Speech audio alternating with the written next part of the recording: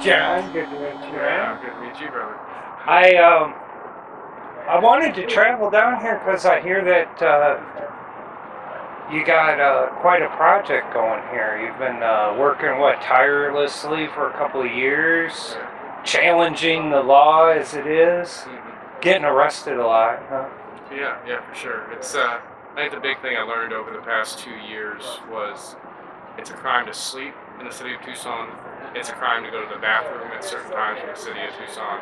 And it's a crime to peaceably assemble any time of day on public land. So the past 2 years, those were really my mission to try to address those in some way. Because it didn't only affect the homeless community, but it affected people that really honestly wanted to redress their grievances with the government and put together some solutions to address those problems that are going on. Definitely, definitely. Well, can you elaborate on it's a crime to express yourself in the public? Well, it's a crime to peaceably assemble. Pretty much all around the city of Tucson, whether it's a park or at certain sidewalks or certain plazas, they're closed at a certain time. So if you decide, hey, I'm gonna sit right here and with my group of friends, and we're gonna discuss whatever we have to discuss to find a solution for whatever that problem is, you don't get that right. You can be in the park during the hours of 7 a.m. to 10:30 p.m. You better have a solution within that time span because you got to be out of there by that time. And that what seems to be a simple principle of just the commons and people to be able to gather and create solutions around them, we don't have that right any longer. So it's kind of like they're suppressing the freedom with regulations on time. They're regulating anything they possibly can, and it seems like at this point they've regulated a lot of what would be our core First Amendment rights, such as, like I mentioned, sleeping, going to the bathroom, or just meeting with a group of friends to discuss whatever problems you may have in your life. Well, those other issues that you brought up, that really embodies, being homeless. Because obviously, if you got a home or someplace, you might not choose to sleep out in the park, but there's always going to be homeless. Obviously, Yeah. obviously. One thing, you've been working with the homeless for how long now? Oh, just ever since the Occupy began 2 years ago. Well, so for about 2 years. I was an environmental activist for the past 10 years and still am, but for the past 2 years, definitely homeless activism has been my torch. And you've been on the actual ground level. You've been sleeping with the homeless. You're actually homeless yourself by choice, right? By choice. Yeah, most of the people I meet day to day. That's not the case. It's usually circumstantial, whether they're SMI, they have substance abuse, or just have mental illness issues in some capacity where they can't go to a regular job and they go to jail all the time because of it, both for one thing or the other. And just once I got involved in the Occupy movement, which the Occupy movement is just about calling out corruption and calling out corporate greed and injustices around us, this is the base floor. This is the foundation of the people that are being oppressed by those that are oppressing us.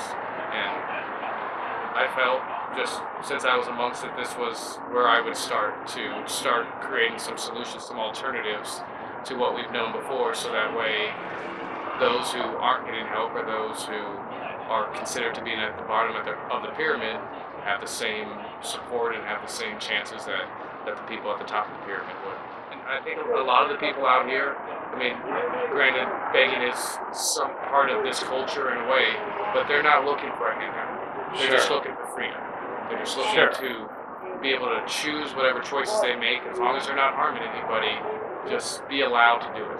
Yeah, well, and if you do need help, you should ask somebody. Well, there's services available for everybody else when they're in a tough spot. Those same services should be available to the homeless without being blocked by having an address or being blocked by having a phone or being blocked by having transportation. There's all these hurdles in the way for homeless people left and right that pretty much make it so they will be criminals by the end of the month. They will be criminals by the end of the 6-month period at the minimum, because that's the way it's been set up for them. Well, is there a legal, honest way for someone who's homeless to actually generate any source of income? I mean, I know when I moved here into Tucson, they used to allow people, if they wanted to risk their life and go out in the medians and sell papers, for peanuts basically, but it was generating some kind of income. Is there any kind of legal free market way that they can generate income? There's different programs we've tried to put in place here to not just make money, because I know the underlying principle in our society is at least you're making something. At least you got a job. But most of the people that live on these streets, we don't live by that principle. We don't want to be overworked and underpaid. A lot of the people have found themselves here because they refuse to be underworked and underpaid. So the programs that we put in place are programs like going around, collecting the recycling as a team, crushing it as a team, turning that in as a team. And it's in some respects peanuts, maybe a little bit more than newspaper, but peanuts.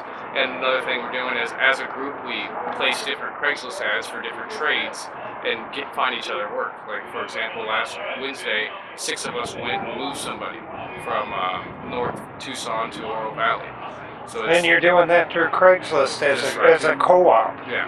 You cooperate to kind of help get some kind of honest work out there. Exactly. If people are willing, I assume. And that's really what it's all about.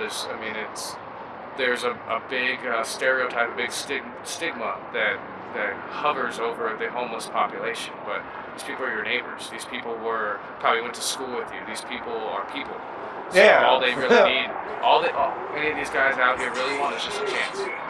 And it's up to us, as a group, as those citizens, to put together that infrastructure to make it so people are willing to give people a chance, and that stigma can kind of be eroded down a little bit, and people can start seeing they're just people.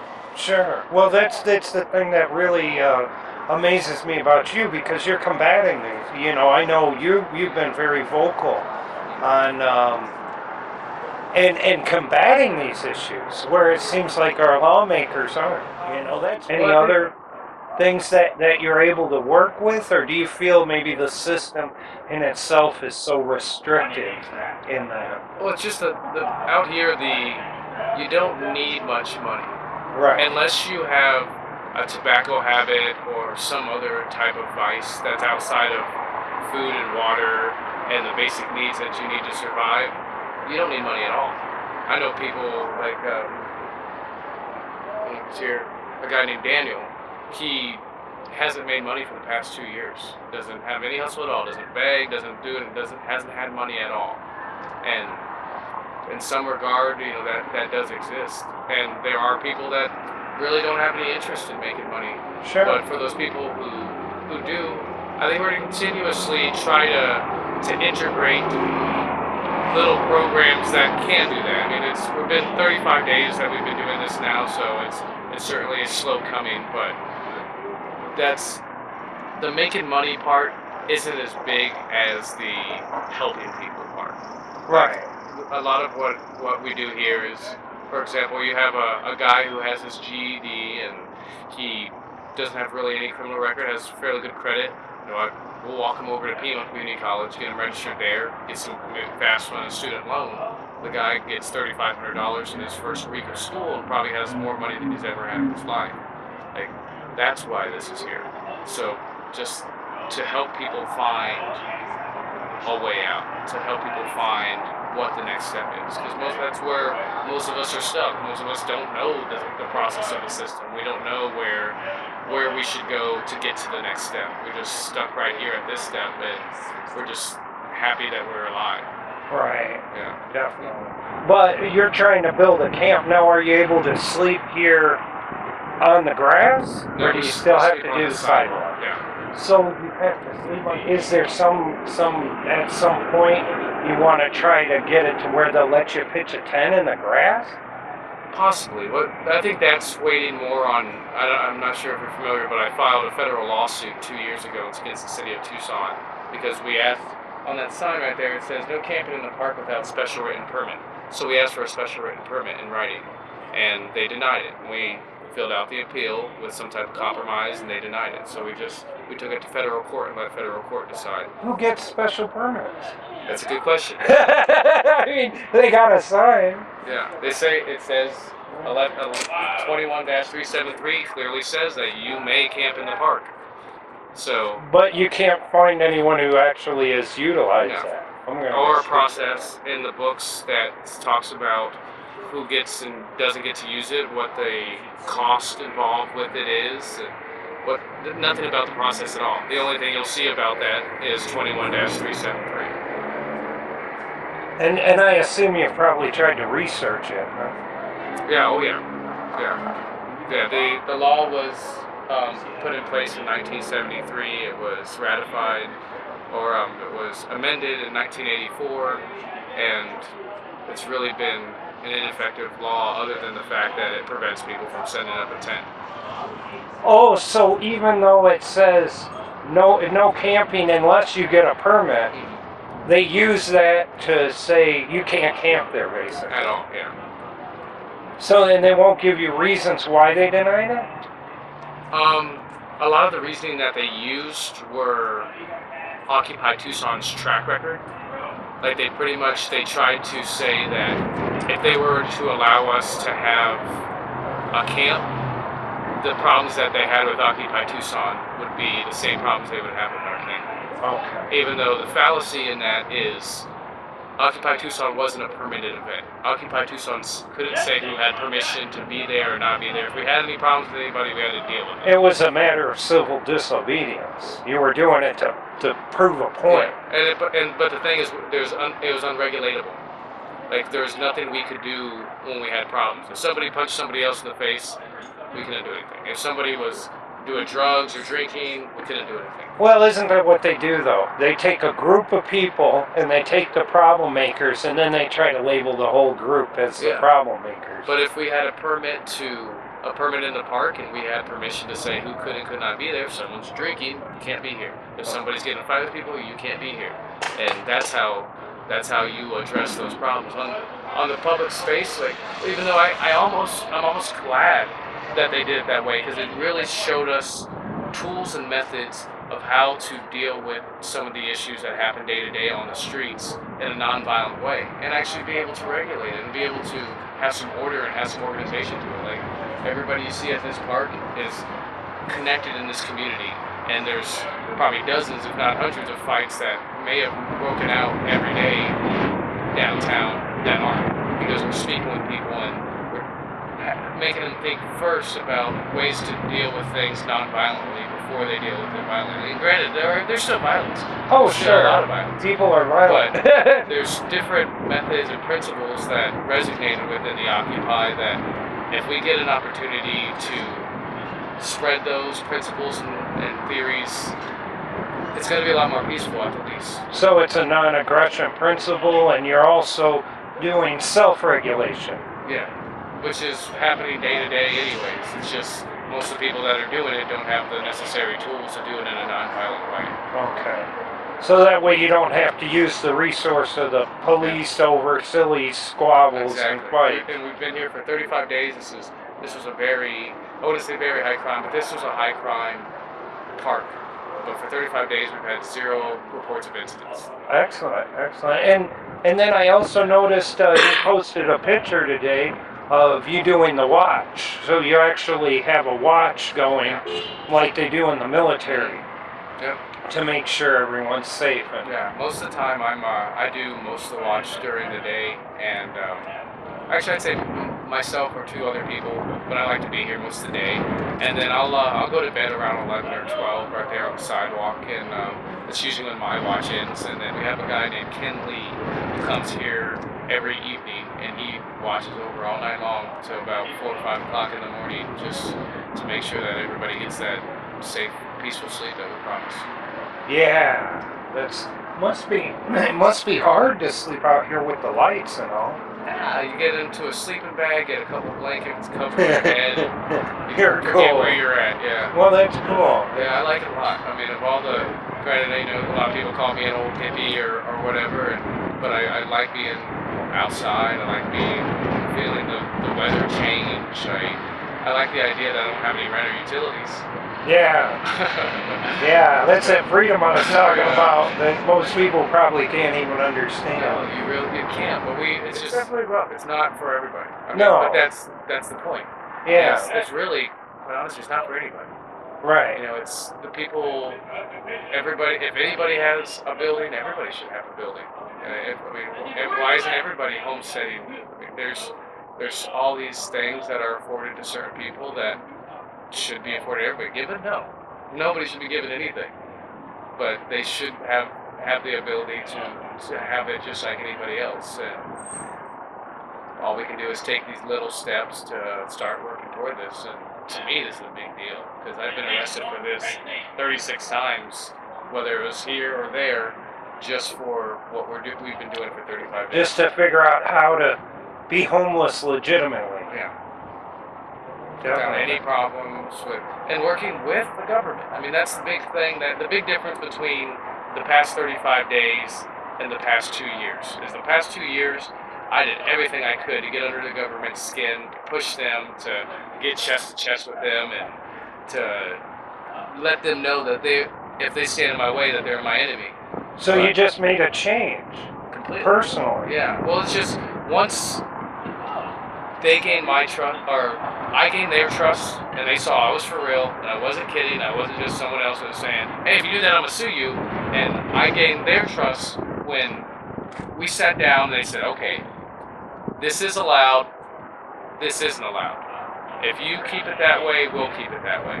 And they followed up on it for the past 35 days.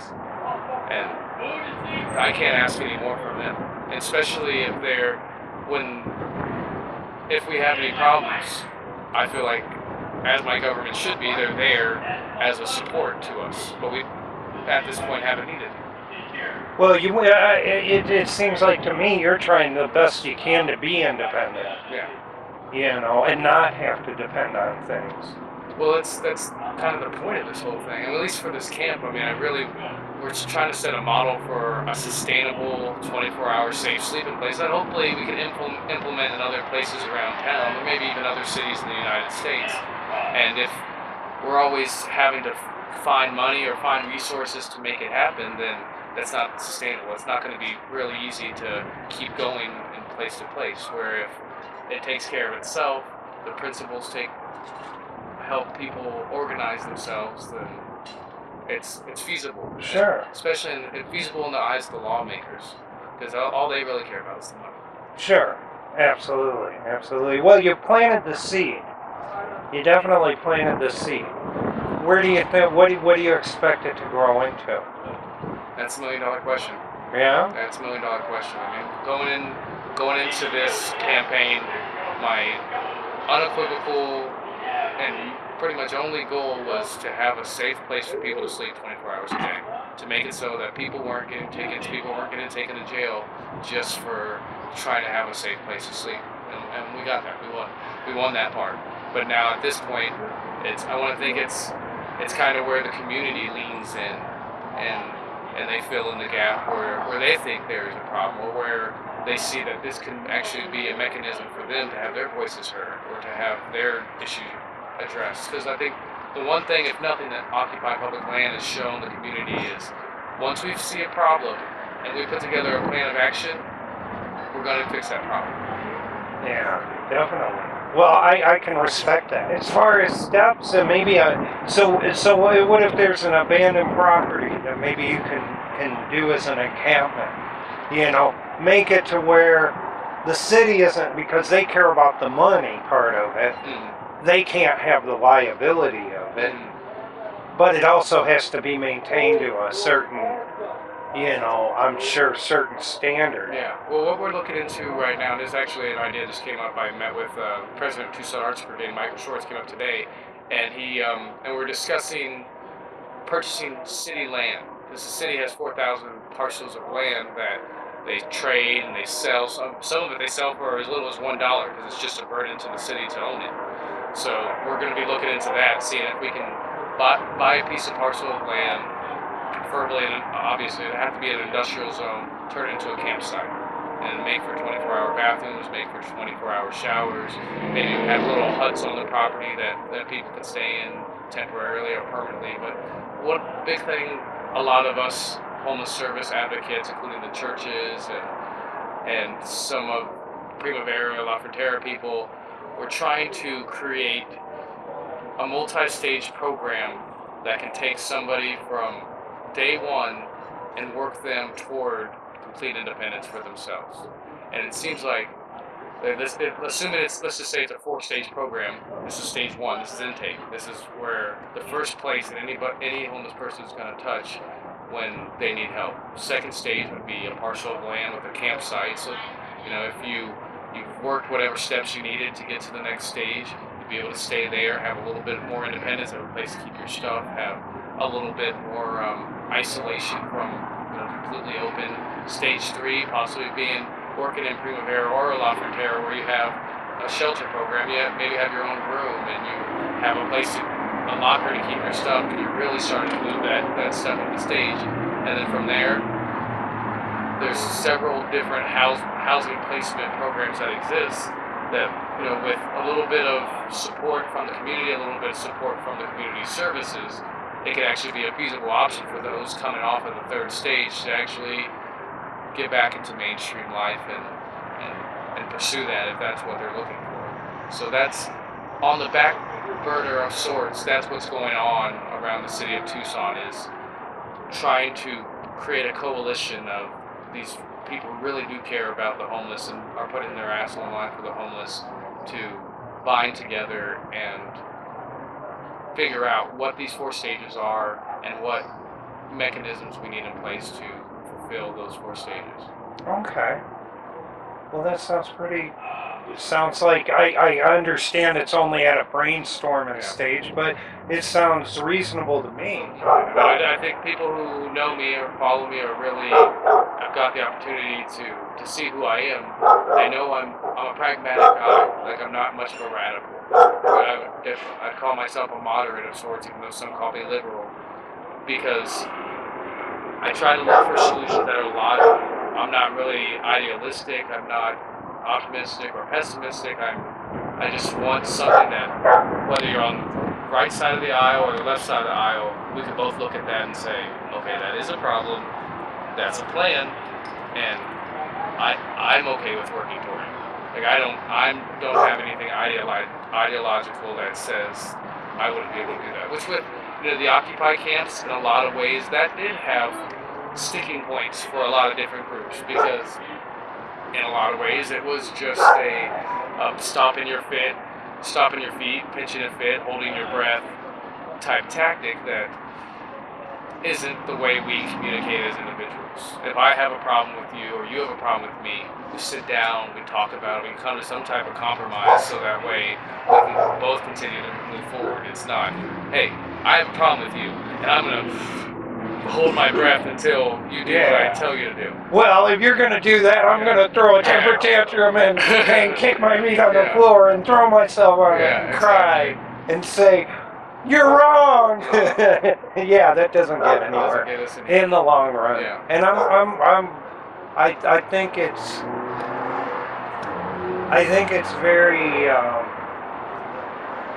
There's a lot of insight on how you came about that conclusion, but it's also something that I can respect you for, because you're saying, okay, I did it this way for so long and I didn't get the result I was looking for, so let's try something different. And it seems like what you've tried different is working out better for you. It works out great. I mean, some of these same people got arrested with me in front of the next court right there a year ago for this exact same thing. So I've been saying a lot, the proof is in the pudding, and it definitely seems like the pudding is the appropriate flavor right now. And it sounds like you made your enemy your friend. Yeah, and from a lot of my friends that are friends with government officials say that they have a lot of respect for what we're doing, and they're building more and more respect for our group by the day. So that's good. It counts for something. I mean, that's definitely, I'm under the rule of thought that we have to create the solutions outside of the government because they have their hands tied in a lot of ways. But, Oh, more ways than we can even conceive. but I definitely, it's a lot easier working without their resistance. Yeah. Oh, yeah. Absolutely. What's your thoughts on a public garden? Like maybe maintaining urban garden? Yeah, well, it's been an idea we've had here. The background on community gardens around Tucson is they're usually lorded over, and the community doesn't really get access to them. But what we've been thinking about here, and it's not, we can't do a permanent garden in the park, but we can do a flower bed garden. So we've been thinking about bringing out pots or bringing out flower beds to the park during the day and doing our gardening, and then taking it into our storage facility at night so that we don't get in trouble for obstructing the sidewalk or keeping it in the park. And down the line, I think if we show that we're trustworthy and that we can keep things in order, they might let us keep it in the park during the day. Or even on a property that you guys got on. But I would hope that we get the flower beds and the garden going here a little bit sooner than when we have that property, because probably the soonest that we'd be looking at having any property would be a year to year and a half is the process of getting the land from the city. Sure. But starting a garden out here has been something we've been thinking about doing probably within the next month, and inviting people to come out, inviting people to bring stuff, and just start teaching people the process of gardening, which is such a simple process, but most people really have never learned it. Yeah, well, it's still a lot of work. But it's worth it. But when you're out here and you're just hanging out, not really doing anything else, it's not going to hurt you to go over there and spend 30 minutes over in I think it would feel good. Yeah, I imagine it. I imagine there's things like that and things like integrating arts out here. Like a big idea I've been having lately is put out a whole bunch of white sheets out on the grass with posts to hold them down, and tell people to go do whatever art, whether you want to spray paint or you want to paint, whatever you want to do. Maybe we do that every day, or maybe every Wednesday. People come out here, and those who would usually go and graffiti a wall or usually go and try to have their voices heard in a possibly illegal way can use that to have their voices heard. And maybe we'll hang the sheet out there on the trees during the day, during certain days. And it gives them a way to express themselves. Exactly, and it's things like that, creativity and innovation, that will be the saving grace of this community as a whole. Not just the homeless community, but the house community as well. Because you go out and you paint, or you take pictures, or even do this, and just how much does creative juices start flowing, and the innovation start flowing, and things not even connected to this at all start flourishing and growing because you were involved in that. Right. And those are the simple principles that we know, but we're being propagated to think that we need to start focusing on math and science, and arts aren't really that important. And it's up to us to ensure that we don't completely get programmed by that rule of thought. Well, I think yeah, well, and that's what it's just what life's all about. You kind of choose what you think your time is worth and where you should be spending your time, and you do it. And for me, it was, for at least for this time, it's homeless rights. I found a niche that I'm great at, that I love, and a need that absolutely needed to be filled, and I'm filling it. Well, that's why I'm here, because I find that it's not just homeless rights, it's human rights. Mm-hmm. I would consider you as much of a human rights activist than anybody else. Mm-hmm. Even more special because you're dealing with the subject that most people don't want to talk about, that most people don't even want to address. Yeah, because there is no easy solution. There is no. It's not just one solution, because there's so many different type of people. So there's so many different type of homeless people. So where you have one homeless person who wants to be homeless for the rest of his life, and you have another homeless person who wants to get a job and get back on his feet and get married and live in a house with a white picket fence. So it's a matter of putting all these solutions in front of them, get all these choices in front of them, and making at least one of them feasible for them to choose, so they can move on to the next step where they're going to put all these choices in front of them. And that's how solutions are made. That's how it was made for you and I. Like I had the choice of military, so I could go to college. So of the plethora of choices of working at a fast food restaurant, just being a business owner and focusing on that. And I took military. Okay, I moved on to the next stage.